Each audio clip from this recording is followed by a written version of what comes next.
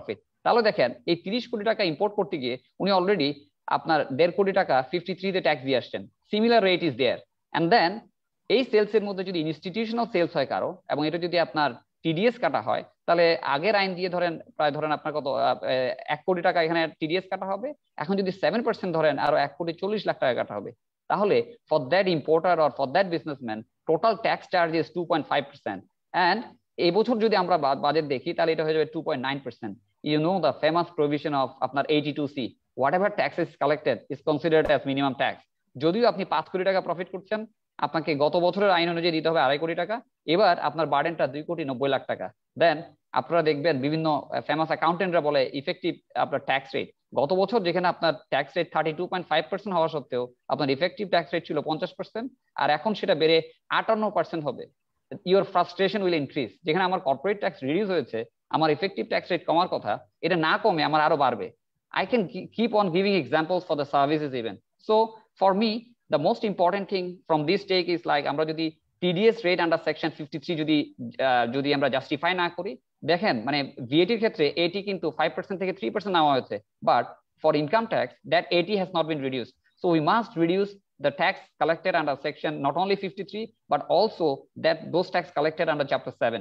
Otherwise a tax rate কমানো will not give much benefit to our economy. And also we are also aware যে আমাদের বর্তমানে যে ধরনের অ্যাসেসমেন্ট সিস্টেম আছে এবং ইনকাম ট্যাক্স অর্ডিন্যান্সে যে পরিমাণ ডিসঅ্যালাউন্সেস আছে আন্ডার সেকশন 30 নামে, এটা কিন্তু আমার অনেক টাকা খরচ বাড়িয়ে দেয়। সো এই সমস্ত জিনিসগুলো চিন্তা করে this tax rate reduction would be benefited যদি আমাদের এই ট্যাক্স রেটটা কমানো হয়। নাও if you can see in which sector AIT under section 53 has been reduced. Only import of raw material for cement production, ocean going vessel এবং cocoa substract. So anyone can ask a question, why only these three industry? Why not আপনার entire ইকোনমিতে যেখানে we are facing this ongoing pandemic situation? And then if we take a look into the other changes in corporate tax rate, the mobile financial services, their tax rate has been increased from 32.5% to 40%, কারণ আমাদের এখনো listed company নাই। And then for artificial juridical person যারা আছে তারা আগে slab রেটে দিতে, এখন তাদেরকে 30% দিতে হবে। And then Ministry of Commerce have approved আপনার যেটা 1% কোম্পানি যেটা ইমপ্লিমেন্ট করেছে, for that 1% company tax rate would be 25%. So this is a good thing. At least there is a gap of 5% between apna private limited company and OPC. And also I have gone through the newspaper where they are saying that cost of studying in private university will increase by 15%. দেখেন এই জিনিসগুলো কিন্তু SRO তে ছিল, but what NBR what finance bill they have brought it within the law. This was our suggestion. Whenever you'd like to know the rate, then you will have to browse all the SROs and amendments. Now if you get everything into the rule, that standardizes আপনার হয়তো কি আপনার এই total এই tax related rate সম্বন্ধে জানার জন্য। So we can see that there is a standardisation. এখানে আপনি যদি দেখেন যে কর্পোরেট এন্টিটি সিমিলার সার্ভিস যারা দেয় তাদেরকে একই ট্যাক্স ব্র্যাকেটে আনা হয়েছে। And then there is a relief for 1% company, and there is a AIT increase in certain areas. I'm not going to take you through all the changes, but if you can see on cash register যেখানে 0% AIT ছিল এখন সেখানে 5% AIT দিতে হবে।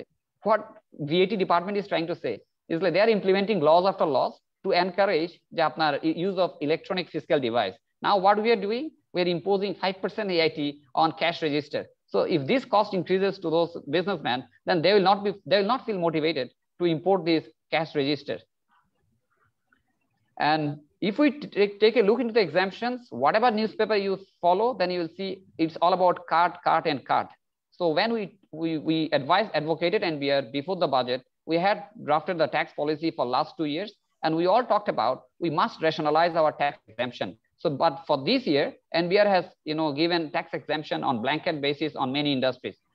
But to start with, if you look into the tax exemption for IT enabled services, 6 new areas have been or service sector has been included, like cloud services, which is very essential. We are all working from home, still I'm connected with my server, so I need to pay to Amazon, Google or whatever. So the cloud service has been included, ebook, e-learning have been included, system integration, mobile app, and also IT freelancing.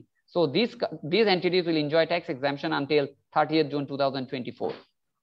And also, as our president has mentioned about the transgender employment. So if we look into the calculation, if you employ transgender employees, at least 100 plus people, then you will enjoy 5% tax rebate. So এখানে যদি এক্সাম্পলটা আপনারা দেখেন, গত বছরে আপনি যেখানে 12 কোটি টাকা ট্যাক্স লায়াবিলিটি ছিল, এই বছরে আপনি ট্রান্সজেন্ডার এমপ্লয় করে সেটা 11 কোটি 40 নিয়ে আসতে পারেন, মানে আপনি 60 লাখ টাকার মতো একটা বেনিফিট পাবেন। আর ধরেন স্যালারি পে করছেন 1 কোটি টাকা। So undoubtedly this is a good thing, but again there is a caution, like এই 100 জনের উপরে ট্রান্সজেন্ডার এমপ্লয়িকে এমপ্লয় করতে পারবে এরকম এন্টিটি কয়টা আছে? হয়তো আই থিঙ্ক এই প্রভিশনটা একটু হয়তো ক্যান বি লুকড ইনটু আর কি, যে 100+ employee seems too much.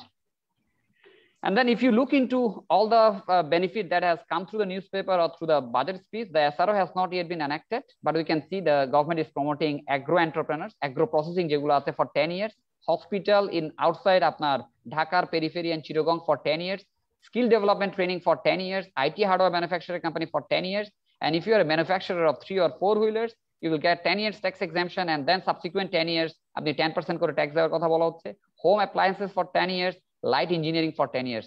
Undoubtedly, this will give a payway for our industrialization. But we need to look into how much actual value additions is required to be made in Bangladesh and how NBR is monitoring those exemptions. And again, when we proposed to NBR, we said without giving a blanket exemption to introduce at least 5% tax for these startup type of companies. And then if you look into the recent scenario, now exemptions are not given on a blanket basis. Maybe you can give exemption for first 3 years, then gradually you can exempt them 10%, 20% on exemption can be given on a case-to-case basis. But again, this will create a huge burden on the honest taxpayer, because if you exempt all these areas, the tax net will be lower, and then pressure will come to the honest taxpayer again and again. And I have gone through many newspapers where they are circulating like tax waiver on sukuk bond. I know this is a very good thing that finance bill has introduced, but you need to understand the transaction of sukuk before we make any comment. The first thing is, when this company, the company who needs fund, if they borrow some fund from the trust or SPB, when they will transfer this property to this trust, then the law says under section 53H, you don't need to collect any taxes from a transaction from PQR to the trust. But the main thing is, whenever they will have a gain on this transfer of movable or immovable property, then are they exempt from capital gain tax? This was not brought in the 6th schedule. They have only exempted from collection of tax when they will register the document in the register office. Again, there are some benefit when trust will transfer this to them. Trust is tax exempt because there is a SRO in 2003. So the basic thing that we'll have to address, whether this company, when they will transfer the property, whether they will enjoy blanket exemption on transfer of this thing. Otherwise, this will add extra burden to that company. And how about movable property? Let's talk about movable property. If they transfer the movable property, that will be considered as a supply of goods, and there is no exception made in section 52. And also, when they will transfer this land on building, there is a VAT applicability. So if you apply VAT, then the cost will increase. There is a SRO made in 2003, but that was based on 1991 Act. But new SRO based on 2012 Act has not been brought into the picture. And also, whenever you transfer this sort of property, there are stamp tax and registration tax. So if you are not considering this as on a holistic point of view, ultimately, you cannot make this product so much popular. Nevertheless, whatever has been brought forward, proposed in this finance bill is a good way to start with, but we need to think about other areas too. And then regarding withholding taxes, there is an exemption, because we know that if you receive money from WPPF, up to Taka 50,000 is exempt. But now the trust will not deduct taxes up to Taka 25,000. So I think it would have been rational if we could have aligned the same thing with our 6th schedule part A. And then this is one of the things where we can see there is an inconsistency between our income tax law and VAT law, because when you are a local contractor and you are working for an international contractor, then this is considered as an export of service from VAT. But from income tax point of view, it was the bank was deducting 10% taxes. Now that 10% tax will be reduced to 7.5%. Again, they are contractor, and for contractor you have a provision in section 52. Why you are having a two different rate as 5% versus 7.5%? And if we look into the miscellaneous part, already our president has talked about women entrepreneurs tax relief. So if your turnover is 70 lakh, those women SME entrepreneurs, you don't need to pay taxes. And also for increasing the TDS burden, the officers are being empowered more and more. So we had been speaking about this yesterday, when see 70% of our taxes are collected from TDS and VDSs. So why this? So we need to increase our capacity like in that way, physical capacity. In budget speech, we have never seen any line talking about automation of NBR, which can increase, without having this sort of exercise of power. And already, if you look into the newspaper, in order to increase the tax net, 4 new areas have been brought under ETN category. And also, fish farmers will have to pay more taxes. If you look into the example, then you will see that if the farmer's income is above 30 lakh, then they will have to pay 1 lakh taka additional income taxes in this calculation. But again, there is a question. They'll have to pay 15%. The highest rate is 15%, where the individual tax rate is 25%. So still there is a gap of 10%. So anyone can utilize this opportunity in illegal way to whiten their money. So we think there must be a rationale between the rate of high-end farmers. And already we are probably second in terms of freshwater farming. So we have done enough for these fish farmers, and we don't have that much of thing to talk about personal taxes. The investment tax allowance ceiling has been reduced from 15 million to 10 million, and this is not going to impact our mid-level people. This is only going to impact our higher-end individual income who are earning 4 crore or 5 crore. They'll have to pay 1.2 million, 1 million taka as additional taxes. So this is going to bring burden to those high-end people.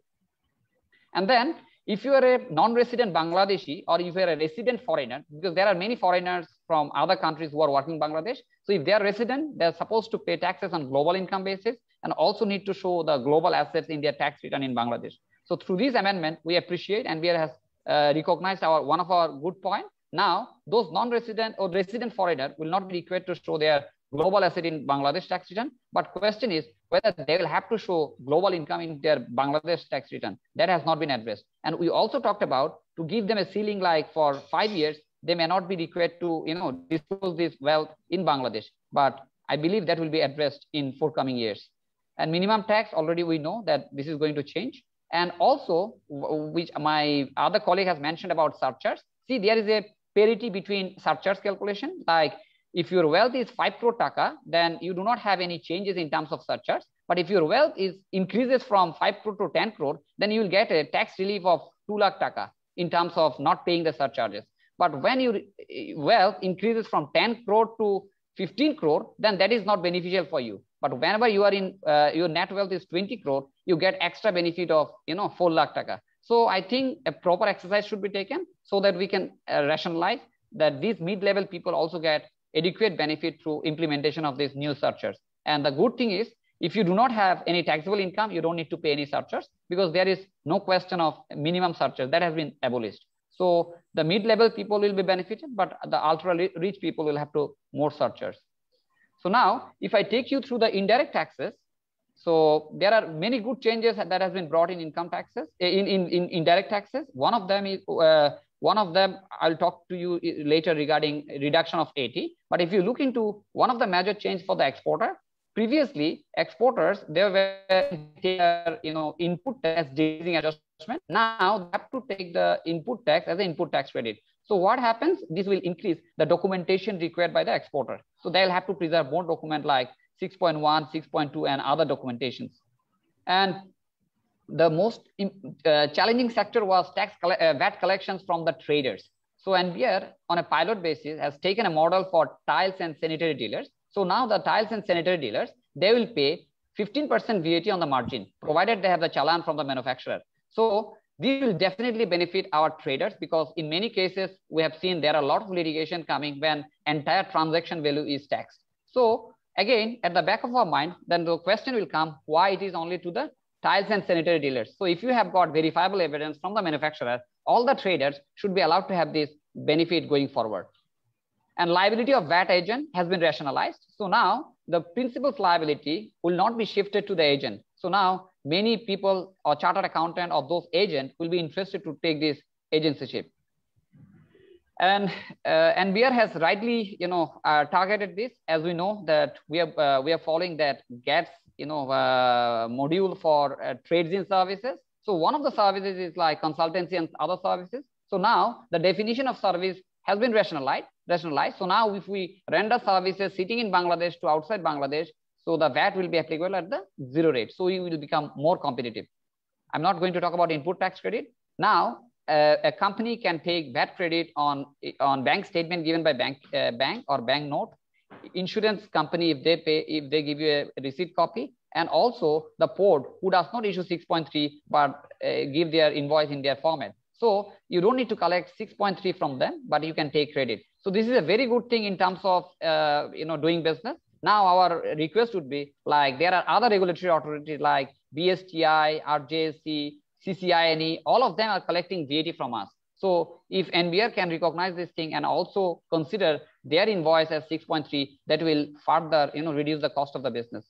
Now, as a chartered accountant, you are required to assist the VAT official, because the law has mandated you that you will have to assist them whenever they ask for information. So now the question is, already ICAB and NBR has implemented document verification system. The only output from the chartered accountant firm is the audit report. So if the audit report is not genuine, NBR official can check it from the DVS side. So what else do they need from the chartered accountancy firm? So we think these sort of things must be discussed with between the National Board of Revenue, since we're helping them in many areas.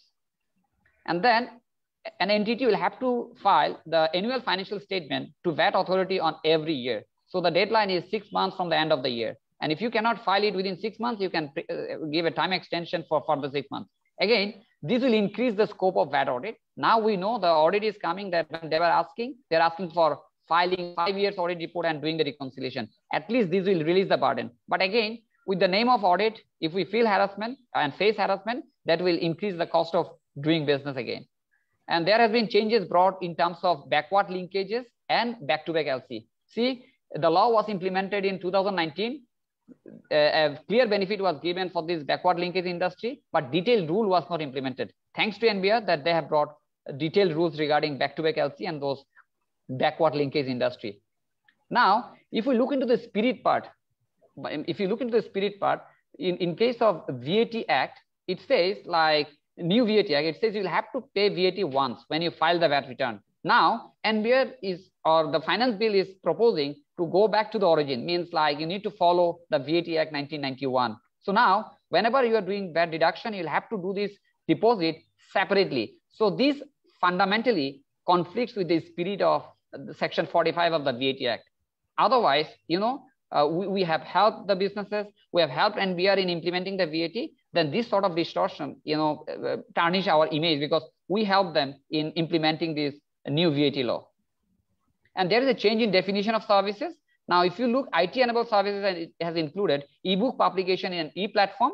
And again, services like cloud service, system integration, mobile application, and IT freelancing, this has not been included in ITS. So in income tax, we are calling this ITS, but in VAT, we are not calling this ITS.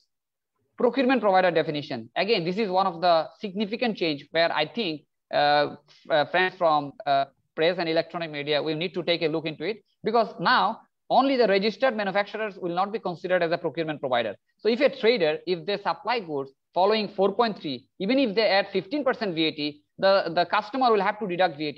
The entire money will be capital requirement, and this will definitely cost of doing business of those businesses. So we must, use rational in implementing these sort of provisions. And reduction of AT is definitely good, but again, fundamentally, before I sell this good, you are collecting advance tax from me. We cannot accept this thing. So we must have a roadmap when we can bring it to zero. So we are thankful that this has been brought from 5 to 3%, but we look forward when it will be at 0% for all the businesses. Again, we also advocate that documentation requirement like attested copy of VAT registration and other documentation, if that can be automated, that will help the businesses in terms of unnecessary cost and time incurred for collecting this certification. And I'm not going to take you through all the summary. This is a list of all the industry where existing exemption facility for compressor, air condition, refrigerator, motor car, and mobile and cellular phone. All of them have been extended like 1 year, 2 year, or 3 years, respectively. And this is a new thing, like computer accessories will be exempt from payment of VAT at local stage for next 2 years, but there are certain SRO conditions. And for capital machinery and spares, they will also enjoy the existing VAT benefit, and the conditions has also been rationalized. Thanks to NBR for realizing the fact. So now, since we have very limited time, I'm going to take you through the major changes on custom duty, custom SG and excise duty. So now, in our customs waters area, our area has been redefined, like, because we know there is a maritime dispute, and then we won the dispute. Our sea area has been extended from 12 miles to 24 miles, but that was not included in our customs act. Now we can say that, okay, our area would be 24 miles. So in that case, the customs official can do more visit and more, vigilant exercise while determining the revenues. And then penalty for non-compliance for custom related issues has been increased substantially, 50,000 to 100,000. And if you do not file document, then minimum penalty will be like 50,000 taka. And the power for customs officer has also increased. This is a good thing, because every time, whenever the claim is related to 20 lakh, it goes to the commissioner, and commissioner is so busy. So it has been rationalized, but again, the revenue officer has been empowered up to 5 lakh. So we need to make sure that they are also behaving rationally while doing this adjudication. And a very good news for all chartered accountants, a big thanks to our president and our moderator that we had been pursuing for this. As a chartered accountant, now we can represent our client to customs authority. We can represent in income tax and VAT. This was only left. Now NBR has acknowledged this thing, and now we need to deliver it to the NBR as through proper representation. New Customs Act is going to be placed in soon. So we need to have a look into it, how these things are aligned with the existing customs law. And Bangladesh single window, which has been in place for many, many years. So we believe within this year, this is going to come into the picture, where import, export, warehousing, transit, and transshipment, every documentation will be in one single window. So we also expect other regulatory authority like VAT, income tax, and other authority are also integrated through this one single window. And there is a massive change in first schedule, dear professionals. There is a huge change in first schedule. So please have a look. There are HS code split. There are new HS code created to resolve the dispute. So have a look into it. And I'm not going to talk about COVID. Health sector has also been given some reduction. There are you can see this through newspaper where price is going to increase or decrease. But there are some major changes has been proposed in some SRO, especially for capital intensive industry. Now you cannot bring more than 10% of your machinery as spares. So that has been clearly mentioned in the SRO. And also when you are importing on a part by part shipment, so at the time of first shipment, you will have to give an unconditional bank guarantee to the commissioner. So in that case, when your shipment completes, then you can get the bank guarantee refunded to you. So this will block your capital. So you'll have to actually plan for your fund. And there are also duty exemption given for importing raw materials. But the good thing is companies situated in BEBZA and BEZA, they don't need to produce the IRC. That has been relaxed. Thank you very much. Maybe I took a little bit of time. Thank you very much for your patience hearing. ধন্যবাদ স্নেহাশিস। আমার মনে হয় আমাদের অনেক মাননীয় সদস্য, they are very much appreciating your presentation. I have seen their comment, particularly with a short notice, with the just budget has been announced, the promptness and the, I will say that your diligence in this regard are highly appreciated. আমরা আমাদের এই প্রোগ্রামের এই প্রান্তে যেহেতু সময় কমে আসছে, আমাদের হাতে খুব একটা সময় নেই, তো আমি বরং বক্তব্য না রাখার থেকে আমাদের মাননীয় যারা জার্নালিস্টগণ এর সাথে সম্পৃক্ত হয়েছেন তাদের যদি কোনো প্রশ্ন থাকে, মাহবুব আপনি প্রশ্নগুলি পড়তে পারেন অথবা ওনাদের অ্যালাউ করতে পারেন, আমরা তখন উত্তর দেওয়ার চেষ্টা করব। বিফোর গোয়িং দেয়ার আমি খুব কুইকলি, অনেকেই বিভিন্নভাবে এক কথায় জানতে চান, অনেক ক্ষেত্রে দেখেছি বাজেট কি বিজনেস ফ্রেন্ডলি, বাজেট কি কার স্বার্থ রক্ষা করলো, this and that. Budget is it is very, দেশের জন্য একটা নির্দিষ্ট সময়ের জন্য অনেক জিনিসকে দেখতে হয়। তো অ্যাপারেন্টলি আমাদের প্রেজেন্টাররা আপনারা লক্ষণীয় দেখেছেন, বুদ্ধি হয়ে তারা এটাকে দেখেছে, পজিটিভ সাইডও বলেছে, এবং যেটার অন্য ইমপ্লিকেশন ফার্দার ইমপ্রুভমেন্টের সুযোগ আছে সেই পয়েন্টগুলিও তারা অ্যাড্রেস করেছে। আমরা ইনস্টিটিউট তরফ থেকে আমাদের রোল আমরা আপনাদের অ্যাসিওর করে সেটা পালন করতে থাকবো। আমরা আমাদের দৃষ্টিতে যে ক্ষেত্রে ফার্দার ইমপ্রুভমেন্টের সুযোগ আছে আমরা সেই এফর্ট কন্টিনিউ রাখবো, আমাদের বক্তব্য এনবিআর বা মিনিস্ট্রি অফ ফাইন্যান্সে পৌঁছানোর জন্য চেষ্টা করব। এক্ষেত্রে অ্যাপারেন্টলি আমাদের প্রেসিডেন্টের বক্তব্য এবং প্রেজেন্টারদের বক্তব্য থেকে তিনটা এরিয়াতে আমরা ফোকাস রাখতে চাই।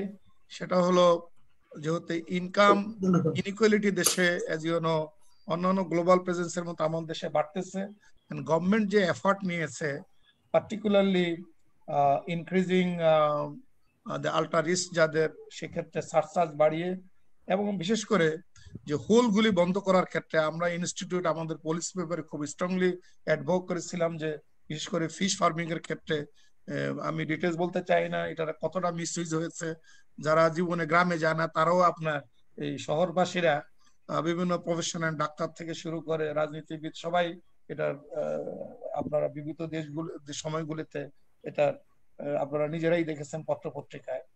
তো এই জিনিসটাকে আমরা মনে করি যেহেতু tax base tax insurance already কম, এটাকে বাড়ানোর জন্য যে রাষ্ট্রে যে 30 লাখের উপরে 15% রেস্ট্রিক্ট করেছে, আমরা strongly will suggest advocate that এটা নর্মাল লেভেলে নিয়ে আসার জন্য।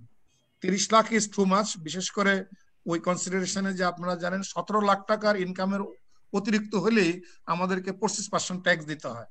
সেক্ষেত্রে কেন এটার ক্ষেত্রে 30 লাখ করা হলো আমি জানি না। অ্যাট দ্য সেম টাইম তার উপরে কেন 15% হবে, সার্টেনলি যুক্তি আসে এডুকেশন থেকে, নিশ্চয়ই ফিশ ফার্মিং ইজ নট জাতির জন্য অধিকত গুরুত্বপূর্ণ নয়। তো এই ক্ষেত্রে এই অ্যাড্রেসটার জন্য আমরা দেখব, আমাদের এফর্ট আমরা এদিকে ফোকাস রাখবো। দ্বিতীয়ত হলো আপনারা জানেন যে ইনভেস্টমেন্টের যে সিলিং রেটটা কমানো হয়েছে, আমরা এটা অ্যাডভোকেট করি because given this situation it will the right step towards ইনইকুয়ালিটিকে address করার জন্য।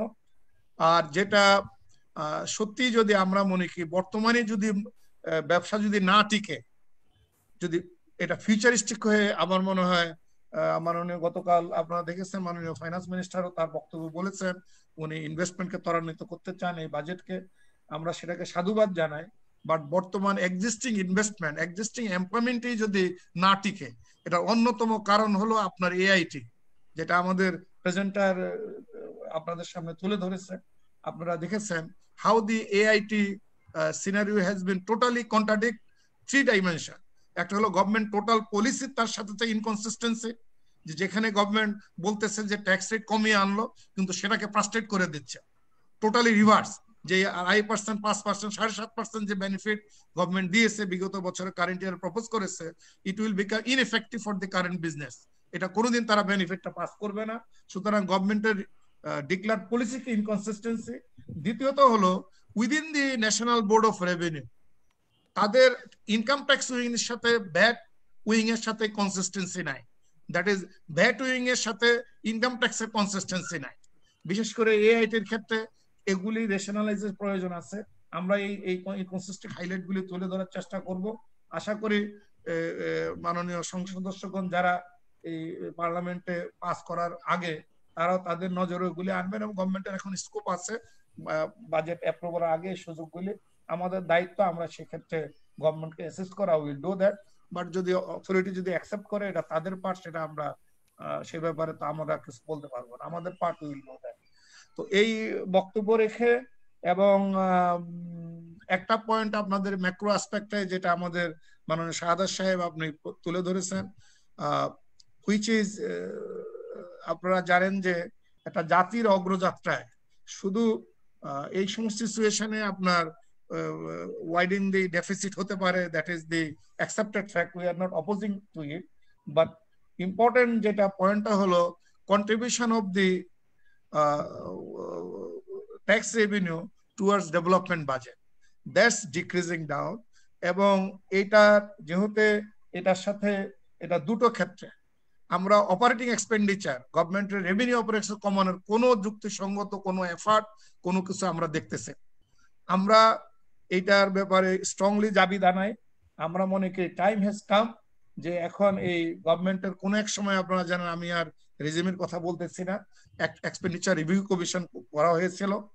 আমরা মনে করি এই টাইপের কিছু করা উচিত, যে ক্ষেত্রে গভর্নমেন্টের রেকারিং এক্সপেন্ডিচার আপনার রেশনালাইজ করার প্রয়োজন আছে। গিভেন দি অটোমেশনের যুগে অনেক ক্ষেত্রেই আপনার এই ক্ষেত্রে আপনার ফিক্সড যেটাকে বলা হয় এস্টাবলিশমেন্ট কস্ট করানোর সুযোগ সৃষ্টি হয়, যেগুলি দীর্ঘদিন আগে প্রত্যেকটা ইয়াতে আপনার টিওআর যেটা টেবল অফ আপনার হিউম্যান রিসোর্স এন্ড ইকুইপমেন্টের একটা আপনার অগ্রগ্রাম থাকে, এগুলি সময়ের দৃষ্টিতে কতটুকু গভর্নমেন্ট সেক্টরে আপনার এখন এগুলি রেশনালাইজ করার সুযোগ আসছে। আমরা মনে করি যে একমাত্র ওয়ে শুধুমাত্র ট্যাক্স বেস বাড়িয়ে বা শুধু ওটুক দেখলে হবে, এটার সাথে expenditure monitoring, expenditure controlling side also important. সেই ক্ষেত্রে আমরা ইনক্রিজিংলি প্রপোর্শনালি দেখবেন অ্যাবসলিউট অ্যামাউন্টে বাজেট সাইজ বাড়তেছে, এই জন্য অনেকের পার্সেন্টেজ টার্মে দেখলে হবে না। গভর্নমেন্ট রেভিনিউ এক্সপেন্ডিচার যদি পার্সেন্টেজে ডিক্রিজ না করে, যদি আপনার অ্যাবসলিউট অ্যামাউন্টে না হলো, কিন্তু এটা যদি প্রপোর্শনেট বেড়ে যায়, তাইলে কোনো আপনার আলটিমেটলি আপনার যতই এফর্ট নেওয়া হয়, ট্যাক্স যতই বাড়ানো হয়, কোনো কাজে আসবে না। এই ক্ষেত্রে এইসব ট্র্যাডিশনাল যে সমস্ত চিন্তাধারা, ওর থেকেও আমাদেরকে অনেকের ক্ষেত্রে যেভাবে আমি দেখতেছি যে বাজেট ক্রিটিক বা যারা কথা বলে, এর সাথেও আমাদের মনে দৃষ্টিভঙ্গির পরিবর্তন দরকার আছে। ট্যাক্স জিডিপি রেসিপি যখন এটা রেশনাল দরকার ডেভেলপমেন্টের জন্য, সেটা আমরা অ্যাডভোকেট করি, বাট এইটা এই নয় যে ওই আফগানিস্তান আর নেপালের থেকে কম বলে। কারণ ইম্পর্টেন্ট হলো যদি আপনি 10% প্লাস মাইনাস দিয়ে যদি আপনার GDP growth we can সাস্টেনেবলি over 6% over last 10 ইয়ার যদি কন্টিনিউ করতে পারে, তাইলে তো ইকোনমিক হোল ডগমা যে থিওরি, নতুন ভাবে Bangladesh has become a emerging model, we do not need a tax review 17-18%, কারণ it is established that a money in the hand of private sector is efficiently or rather more efficiently being spent এবং national development কজে, যেহেতু private sector is a driving force for employment creation এবং মানির আপনার best utilisation, রিসোর্সের effective ইউটিলাইজেশনের জন্য, সেই ক্ষেত্রে tax review একটা মডারেট লেভেলে যাওয়া। বাট এই ধরনের এইমিং যদি ব্ল্যাঙ্কেটলি আপনার ওই 17-18%, 20% এইসব তত্ত্ব কথা, I think এটা যারা এগুলি ফলো করেছে development world OECD country, you look at দেয়ার নাও তাদের টোটাল জিডিপি এন্ড আপনার ডেট পজিশন, এটা ইউএসএ বলেন আর জাপান বলেন, তাদের যত মডেল বলেন 100%, 150% of the GDP is that national date, trillion dollar. আমাদের দেশে এখনো এটা 40% এর নিচে। তো আমরা মনে করি আমাদের প্রেজেন্টার বলেছেন যে ডেট সার্ভিসিং এর ক্ষেত্রে ইট ইজ উদ্বেগজনক, নো ডাউট অফ ইট। তো একটা কারণ উনি যেহেতু এটা কোভিড সিচুয়েশন, এর মধ্যে গতকাল ইয়াতে অলরেডি আপনার ফাইন্যান্স মিনিস্টার এক্সপ্লেনেশন দিয়েছেন, এই ইন্টারেস্ট সার্ভিসের ক্ষেত্রে 4.5 কোটি টাকা ফ্রম দি বাজেট থেকে গভর্নমেন্ট যে স্টিমুলাস প্যাকেজ, লক্ষণীয় দেখবেন এই স্টিমুলাস প্যাকেজ কিন্তু গভর্নমেন্টের টাকা না, এটা ব্যাংকিং সিস্টেমে additional liquidity finance banking system থেকে গভর্নমেন্টের পার্ট ইজ অনলি 4.5 কোটি টাকা সাবসিডারিং ইন দি ইন্টারেস্ট পেমেন্ট। তো that is one of the element যেটা কারেন্ট ইয়ারে অ্যাড করেছে, দ্যাট হ্যাজ অগমেন্টেড দি যেটাকে বলা ইন্টারেস্ট কস্টটা। আর আই মাস্ট এই ক্ষেত্রে অ্যাড করতে চাই, গভর্নমেন্টের net borrowing from the as a ট্রেন্ডটা অনেকগুলি এফার্ট নিয়েছে ন্যাশনাল যে সেভিংস টুল থেকে করার জন্য, এটাকে ডিজিটালাইজ করেছে। ব্ল্যাঙ্কেট আগে যেটা ছিল যে অলস মানি অথবা অতিরিক্ত টাকা ওইদিকে চলে যাচ্ছে, সেটা নাই, বরং আমাদের ব্যাংকিং সিস্টেমে যে এক্সেস লিকুইডিটি আছে, এটাকে এখন ইনভেস্ট করার সময় আসছে। সেক্ষেত্রে যদি রিস্ককে মিনিমাইজ করার জন্য গভর্নমেন্টারি সেই ফিসকাল এন্ড মনিটারি পলিসি তো যথাযথ যদি কোঅর্ডিনেশন না হয়, তাইলে কিন্তু আপনার ডিজায়ার যে গভর্নমেন্ট যে লক্ষ্য নিয়ে যে ইনভেস্টমেন্ট ফ্রেন্ডলি ভবিষ্যতের জন্য করেছে, এন্ড পার্টিকুলারলি যদি এআইটি স্ট্রাকচারকে যদি গভর্নমেন্টের সাথে যদি অ্যালাইনমেন্ট না করে, আমরা আশঙ্কা প্রকাশ করতেছি গভর্নমেন্টের সেই এই যে এমপ্লয়মেন্টের যে ক্রাইসিস বর্তমানে, এটা অ্যাড্রেস হবে না। বিশেষ করে এটা খুব ইম্পর্টেন্ট ইস্যু, ইট ইজ ইনইকুয়ালিটির সাথে সম্পর্কিত, এমপ্লয়মেন্ট ইজ দেশের প্রোগ্রেসের সাথে জড়িত। এদের আমাদের এই ইয়াং ফোর্সকে এখন যদি আমরা ইউটিলাইজ না করতে পারি, যেটা ডিভিডেন্ড ফর আমরা বলি যে হিউম্যান যে রিসোর্স ডিভিডেন্ড, এটা আলটিমেটলি আমরা আমাদের মেজর রিসোর্স আমরা হারিয়ে ফেলবো। আমরা আইসিবির তরফ থেকে মনে করি strongly government needs to now immediately to address between the AIT issue. এটা কোনো ব্যক্তি বা কোনো গ্রুপ ইন্টারেস্ট না, বরং গভর্নমেন্টের overall policy ইনভেস্টমেন্টকে both local and FDA K augment করার জন্য। একই সাথে বলতেছি যে ওপিসি ফার্স্ট টাইম যারাই আমরা বলেছিলাম যে এই ট্যাক্স রেটটা it must be attractive rather than highest individual tax rate, but সেটাকে অ্যাড্রেস করা হয়নি।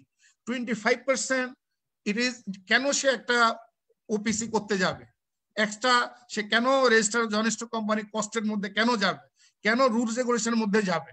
Since OPC we are advocating because ইনফর্মালিটি business sector formally সেক্টরে ট্রান্সফর্ম করার জন্য, গভর্নেন্সকে মোর ট্রান্সপারেন্ট করার জন্য, that will lead to ultimately increase revenue.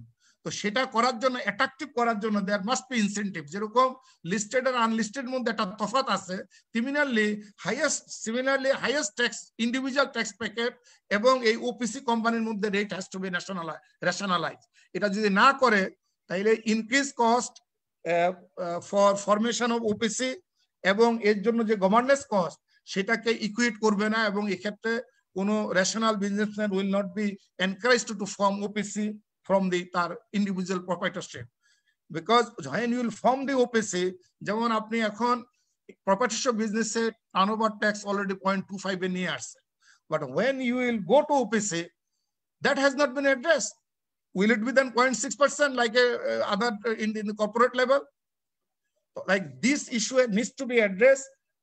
আমরা মনে করি যে বাজেটে অনেক কিছু পরিবর্তন এসেছে, এফর্ট ইজ দেয়ার, বাট একটু লিটল বিট ফার্দার অ্যাটেন্টিভ একটু অ্যাটেনশনের প্রয়োজন আছে যদি রিয়েল বেনিফিটটা ডেলিভার করতে হয়।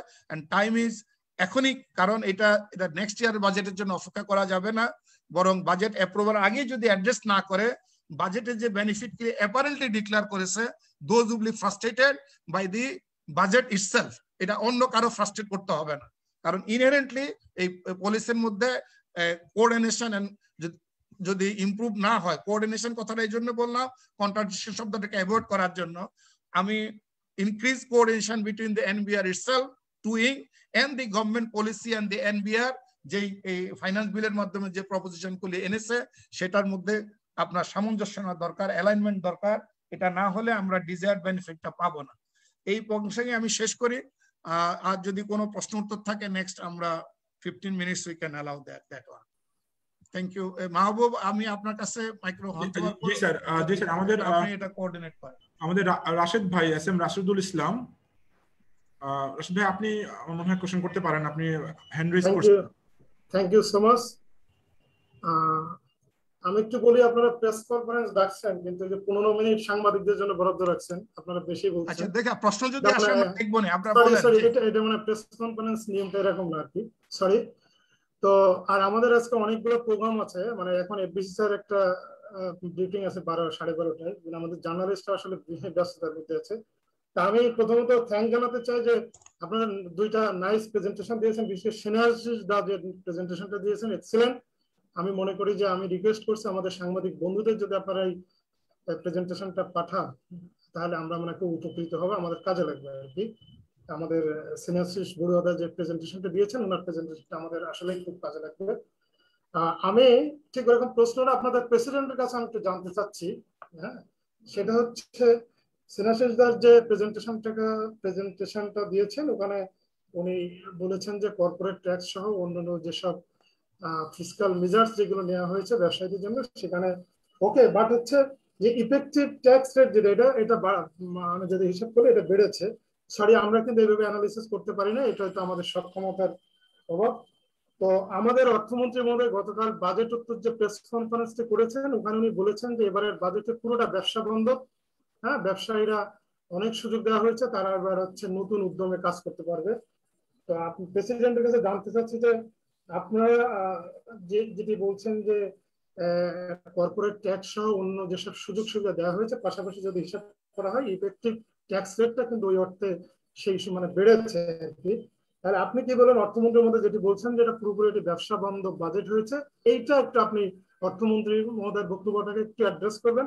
আরেকটি বিষয় যে আমরা যদি ধরে নিই অর্থমন্ত্রী মহোদয়ের বক্তব্যটা যে সঠিক, যে উনি অনেক ভালো ভালো ফিসকাল মেজার্স নিয়েছেন, যেটার জন্য উনি বলছেন যে এবার ব্যবসায়ীরা অনেক সুযোগ পাবেন, ব্যবসা মানে পরিবেশ তৈরি হয়েছে, এবং উনি বলছেন যে আমাদের যে নতুন করে যারা চাকরি হারিয়েছেন প্যান্ডামিকের কারণে, হ্যাঁ, বা নতুন করে যারা দরিদ্র হয়েছেন তাদের বড় একটি অংশ এই যে নতুন বিনিয়োগ আসবে, নতুন শিল্পায়ন হবে যেখানে তারা কাজের সুযোগ পাবেন।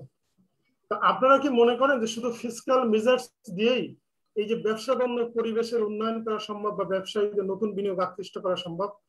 আরেকটি বিষয় যে আপনারা যে কালো টাকা যে মানে সাদা করার যে বিষয়টা আমাদের কারেন্ট ফিসকাল ইয়ারে ছিল, এবার সেটা কিছুটা মানে ইয়ে করা হয়েছে, এই জায়গাটা যদি একটু আপনারা অ্যাড্রেস করেন আপনাদের প্রেসিডেন্ট অথবা আমি এই যে ব্যারিস্টার সিনাসিস বড়ুয়া তাদেরকে আমি আপনাদেরকে যদি এটা একটু অ্যাড্রেস করেন। Thank you. আমি প্রশ্নকর্তা আপনার অ্যাড্রেস করেছেন প্রেসিডেন্ট বা সিনাসিস বাবুকে আপনারা ইয়ে করেন, অ্যাড্রেস করেন, না হলে পরে আমরা ব্যাখ্যা করব। Thank you. আমি মিস্টার রাশেদকে ধন্যবাদ জানাই, ইআরএফ-এর সেক্রেটারি জেনারেল। উনি আপনার প্রশ্নগুলি খুবই ভালো এন্ড রেলিভেন্ট। মাননীয় ফাইন্যান্স মিনিস্টার যে কথাটা বলেছেন ব্যবসা বান্ধব ব্যাপারে, আমরা দ্বিমত করি না। কর্পোরেট ট্যাক্স রিডাকশনের 2.5% যে কমিয়েছেন উনি, ডেফিনেটলি এটা আমাদেরও প্রস্তাব ছিল। কারণ আপনারা দেখেছেন যে রিজিওনাল লেভেলে আমাদের ট্যাক্সের যে অবস্থা, আমরা ট্যাক্সের নেট ট্যাক্স জিডিপি রেশিও আমরা বাড়াতে পারিনি, সেটা আমাদের ইন্টারনাল সক্ষমতার ব্যাপার। কিন্তু আমাদের কম্পিটেন্সি লেভেলে যেতে হলে উইথ দ্য কম্পিটিটরস আমাদের কিন্তু কর্পোরেট ট্যাক্স কমাতে হবে। আমরা এটাও অ্যাডভোকেসি করেছি যে এটা একবারে কমানো সম্ভব না, গ্র্যাজুয়ালি কমাইতে হবে।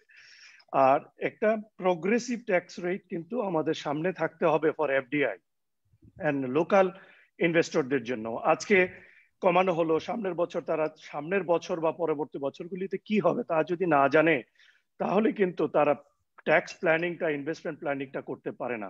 তো আমাদের এখনো আমরা মনে করি এনবিআর একটা প্রোগ্রেসিভ ট্যাক্স রিডাকশন প্ল্যান দিবেন, সেটা ব্যবসায়ীদের জন্য, এফডিআই অ্যাট্রাক্ট করার জন্য। আপনারা ভালোভাবে জানেন আমাদের এফডিআই আসার ক্ষেত্রে আমাদের আইসিএবির মেম্বারদের কাছে প্রথমেই কলটা আসে বাংলাদেশের ট্যাক্স রিজাইমটা কিরকম, ট্যাক্স মনিটর কিরকম আছে। সেটা আমাদেরকে কিন্তু দেশটাকে ব্র্যান্ডিং করতে হয় বাংলাদেশ বিদেশি ইনভেস্টরদের কাছে। সো সেই জায়গাটায় আমরা রেশনালি দেখতে গিয়ে তখন দেখতে পাচ্ছি, যখন আমরা ফাইনাল সেটেলমেন্ট বলি বা মিনিমাম ট্যাক্স ক্যাটাগরিতে বলি, তখন আমরা কিন্তু কানেকশনটা করে দিতে চাই এনবিআর এর সাথে। আমরা একটা ক্যাটালিস্টের ভূমিকা পালন করতে চাই। সেটা আমাদের দেশকে সেল করা, আমাদের দেশকে ব্র্যান্ডিং এ নিয়ে যাওয়া, আমাদের ইনভেস্টরদের মোটিভেট করা two bring the new business here in Bangladesh, bring new FDI in Bangladesh. সেই ক্ষেত্রে যে এআইটির যে পরিমাণটা বাড়ানো হলো, উইথহোল্ডিং ট্যাক্সের পরিমাণ বাড়ানো হলো, ইফেক্টিভলি এইটার পরিমাণটা কিন্তু বেড়ে যায়। যেটা ফাইনাল সেটেলমেন্ট বা মিনিমাম ট্যাক্সের যে থ্রেশহোল্ডটা আছে, এটা যদি এইটুকুই থাকে 52 সেকশনটাতে, তো তাহলে corporate tax বাড়ালেও effective tax rate কিন্তু বেড়ে যায়। এই জন্য আমরা আইসিবি থেকে দৃঢ়ভাবে বিশ্বাস করি এই ক্যালকুলেশনটা ওনারা পজিটিভলি নিবেন এবং এনবিআর এই উইথহোল্ডিং ট্যাক্সের ব্যাপারটা বিবেচনা করলে definitely this is a very good move for the business fraternity and two augment the business environment in Bangladesh. আর আপনার আরেকটা পয়েন্ট ছিল যেটা কালো টাকা সাদা করার ব্যাপারে, এটার পক্ষে বিপক্ষে অনেকগুলি যুক্তি তর্ক আছে। সো আমাদের ইনফরমাল ইকোনমি আমাদের ওয়ার্ল্ড ব্যাংক, আইএমএফ এগুলিতেও বিভিন্ন রিপোর্টে চলে আসছে আমাদের informal economy sometime is stronger than formal economy. So এই জিনিসগুলিকে নিয়ে আসার জন্য সময়ে সময়ে গভর্নমেন্টের বিভিন্ন এফার্ট ছিল, আবার ওনারা বন্ধও করেছেন বাস্তবতা বিবেচনা করে। তো যারা ট্যাক্স পে করেন তাদের ক্ষেত্রে একটা এথিক্যাল ইস্যুজ এর ব্যাপার আছে, এগুলি কনসিডার করে গভর্নমেন্ট যে সিদ্ধান্তগুলি নিয়েছেন যুগোপযোগী বলে আমরা মনে করি। বাট কিছু কিছু জায়গায় অ্যাড্রেস করলে সেই জিনিসটা চূড়ান্ত ফল দেশ, জাতি এবং কান্ট্রি পাবে বলে আমরা বিশ্বাস করি। এই জিনিসটাই আপনাদের সামনে, আপনাদের মাধ্যমে জাতির কাছে এবং সরকারের কাছে আমরা তুলে ধরতে চাই। ধন্যবাদ আপনাকে। স্নেহাশিস সাপ্লিমেন্ট করতে চান? রাশেদ সাহেব আপনার কাছে জানতে চাইছিল অ্যাবাউট দি ইফেক্টিভ ট্যাক্স নিয়ে। আমার মনে হয় স্যার, মানে আমাদের প্রেসিডেন্ট সাহেব has nicely illustrated the example, and I don't need to add further points আর কি। So I think he has well explained আর কি। আমি জনাব রাশেদের মাধ্যমে সবাইকে আশ্বস্ত করতে চাই যে কালকে এই প্রশ্নটা ফাইন্যান্স মিনিস্টারকে উনি সময় নিয়েছেন, উনি রিজেক্টও করেন নাই, কন্টিনিউশন অ্যাকচুয়ালি জিনিসটা it is already there.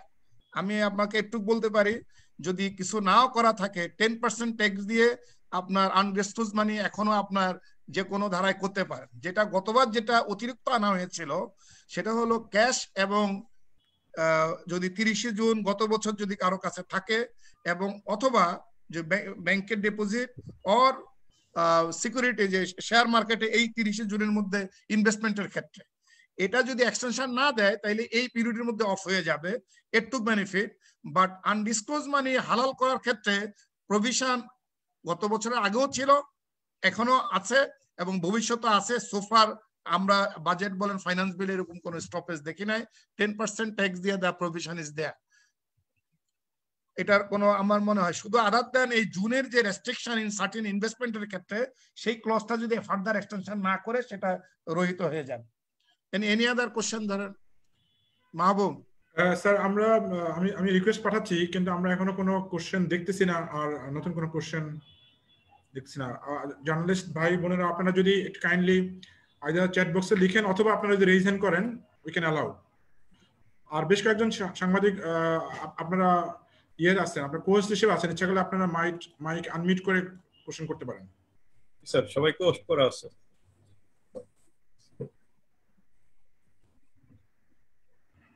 So if you have question, please ask.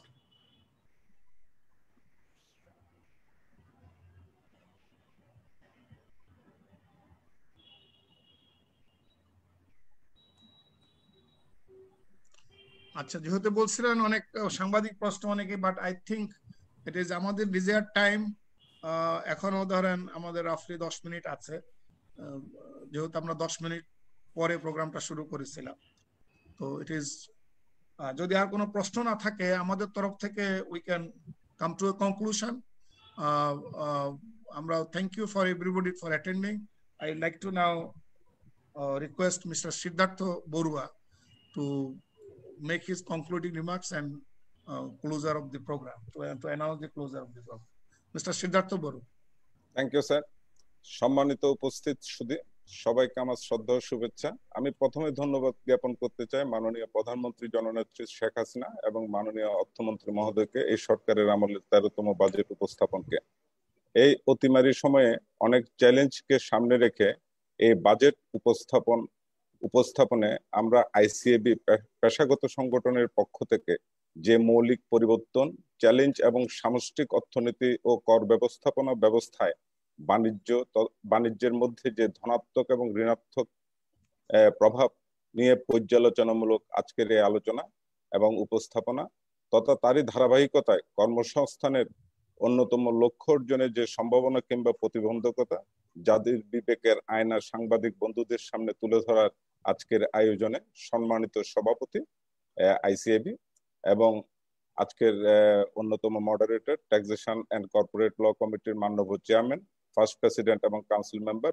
জনাব হুমায়ুন কবিরকে আমার ধন্যবাদ জানাচ্ছি প্রধান আলোচনাকারী তথা উপস্থাপনাকারী জনাব শাহাদাত হোসেন এবং স্নেহাশিস বড়ুয়া মহোদয়কেও আমার আন্তরিক ধন্যবাদ জানাচ্ছি সুন্দর উপস্থাপনার জন্য পরিশেষে আমি জাতির বিবেক প্রিন্ট ও মিডিয়া সাংবাদিক বন্ধুদের আমার এবং আইসিএবির পক্ষ থেকে আপনাদের সরব উপস্থিতির জন্য পুনঃ আন্তরিক ধন্যবাদ জ্ঞাপন করছি সময়ের স্বল্পতায় দু একটি কথা বলার ইচ্ছা থাকলেও সময় এটা অ্যালাউ করছে না পরিশেষে আমি সবাই নিরাপদ থাকবেন সুস্থ থাকবেন এই প্রার্থনা এবং প্রত্যাশা নিরন্তর ধন্যবাদ এবং ধন্যবাদ সবাইকে thanks once again to all the presence thank you সবাইকে ধন্যবাদ সবাই আল্লাহ তাআলা সবাইকে সুস্থ রাখুন যারা অসুস্থ থেকে সুস্থ হয়েছেন আল্লাহ তাদেরকে হায়াতে তৈয়বা দান করুক আর যারা আমাদের মধ্যে থেকে অলরেডি চলে গেছেন সবার বিদেহী আত্মার প্রতি সম্মান এবং তাদের বিদেহী আত্মার শান্তি কামনা করে আমরা let's and the programme today mister president mister Siddharth and to my very Shahadat and Snehashis thank you very much এবং বিশেষ করে আজকে মারিয়াকে দেখতেছি আব্দুল কাদের জোয়ারদার আপনাদের ধন্যবাদ আপনাদের সাপোর্ট এবং সহযোগিতার জন্য এন্টার কাউন্সিলকে আমরা ধন্যবাদ দিই টিসিএল তরফ থেকে আমাদেরকে দায়িত্ব দেওয়ার জন্য hope we could do our effort আপনাদের যেটা এক্সপেকটেশন উই কুড মিট ইট আমি একটাই অনুরোধ করব যে একটু শাহাদাত এবং স্নেহাশিস আপনারা একটু হেল্প করেন সুরাইয়াকে ওই যে চিঠিটা ড্রাফট করার ব্যাপারে যে ইস্যুগুলি বিশেষ করে 3 to 5 পয়েন্টস একটু ইমিডিয়েটলি যাতে আমরা এনবিআর কে পাঠাতে পারি উইথ যতটা সম্ভব ব্রিফ এবং ওয়ান কাইন্ডে যদি কোনো অ্যানালাইসিস দিতে হয় সেটা অ্যানেক্সারে দিয়ে যদি করতে পারি আর that will be the wonderful job we can do add real value to the government support the government where they need to give the attention to make the proposal what they made through the budget is to become really implementable and to get the result out of that. Thank you everyone. R sir ওই যে ইয়েটা ওই যে presentation গুলো চেয়েছিল বেশ কয়েকজন সাংবাদিক গণ, ওটা শেয়ার করেন, আমাদের নাথিং ইজ, আমাদের কোনো কনফিডেন্সিয়ালিটি নাই, সবার সাথে শেয়ার করা। টেস্ট অলরেডি শেয়ার করা হয়েছে আর প্রেজেন্টেশন গুলো, থ্যাংক ইউ। ঠিক আছে, প্রেজেন্টেশন রাশেদ সাহেবকে দিয়ে দেন, ওনারা এবং যারা সাংবাদিক ভাইরা আছে সবাইকে দিয়ে দেন। হ্যাঁ, ওকে, রাশেদ সাহেবকে ধন্যবাদ, ওনাদের সংগঠনকে আমরা রিয়েলি কৃতজ্ঞতার সাথে একসাথে ওয়ার্ক টুগেদার, এবং ওনার পয়েন্টটা রাইট, বাট কোনো প্রশ্ন তো আসে নাই। আমরা যদি প্রশ্ন আসতাম তাইলে বুঝলাম উই কুড এক্সটেন্ড দেয়ার ইট। আর আমরা অনলি 10 মিনিট, আমাদের আগের থেকে প্ল্যান ছিল 12:30টায় শেষ করব, এখন 12:38 অ্যাকর্ডিং টু আমি যে একটু টাইম দেখতেছি, সেটা 10 মিনিট ইনিশিয়ালি আমরা লেটে শুরু করেছিলাম তার জন্য। Anyway, thank you everybody. Thank you message, thank you, আসসালামু আলাইকুম। লিভ করতে পারেন। থ্যাংক ইউ, আসসালামু আলাইকুম স্যার, ক্লোজ করে দিন। জি, থ্যাংক ইউ।